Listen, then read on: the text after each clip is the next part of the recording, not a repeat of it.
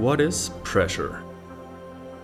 In physics, pressure is the result of a force applied vertically to a surface. If liquids or gases at rest are in a closed vessel, the pressure acts equally in all directions.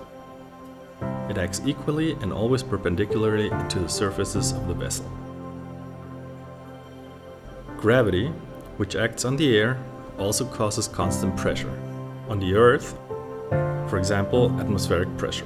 This depends, among other things, on the weather.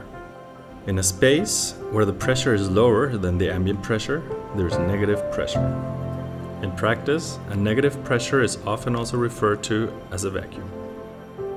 What happens to negative pressure?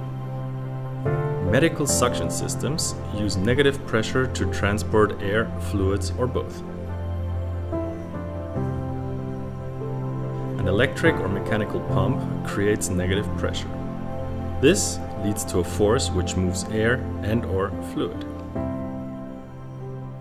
What is the meaning of suction and flow? Suction is the application of negative pressure to move air, liquids or solids. While negative pressure is static, suction refers to the dynamic effect that sets fluids in motion. Flow, or flow rate, is a measurable quantity.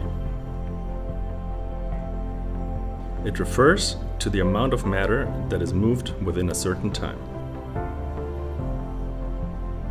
Flow is measured by the volume of air or fluid moved per minute. The unit is liters per minute. When extracting, the device's maximum flow rate is an important criterion. It indicates how quickly negative pressure can be built up at the beginning of therapy and the maximum volume that can be drained in any given period of time. A pump can generate a maximum vacuum and transport a maximum volume. If the fluid drains too quickly, the negative pressure decreases and cannot be maintained.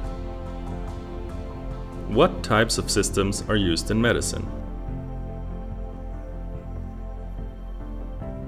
A distinction is made between devices with high, medium, or low vacuum. The higher the vacuum is set, the higher the force acting on the material to be drained, and the higher the suction. Depending on the vacuum strength, Medela pumps are used in different settings whenever extraction is required. Summary. In physics, pressure is the result of a force acting perpendicularly on a plane surface. In a space where the pressure is lower than the ambient pressure, there is negative pressure. To put it simply, vacuum can be defined as negative pressure.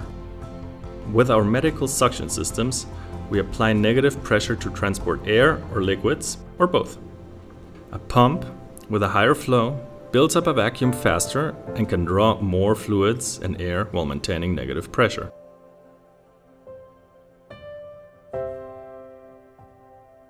A higher vacuum causes a higher force to be applied to the liquids to be drained, which means a higher suction.